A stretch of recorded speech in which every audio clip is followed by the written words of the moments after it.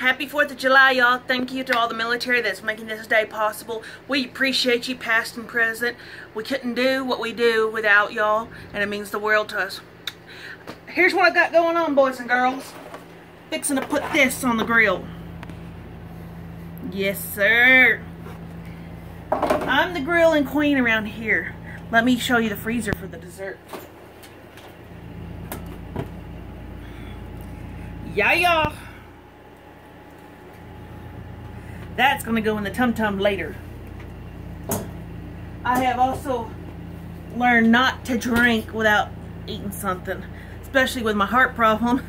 We kind of get a little sick. I know that Smirnoff Ice make us have a fever. Joe even had the fever situation. I don't know what's in Smirnoff Ice, but it makes both of us feel like we have a fever and we're running hot. So anyway, I'm fixing to put that on the grill. We're going to go outside. We're going to turn on some tunes. Let me show you. Look at our little drinking glasses. How cute are those?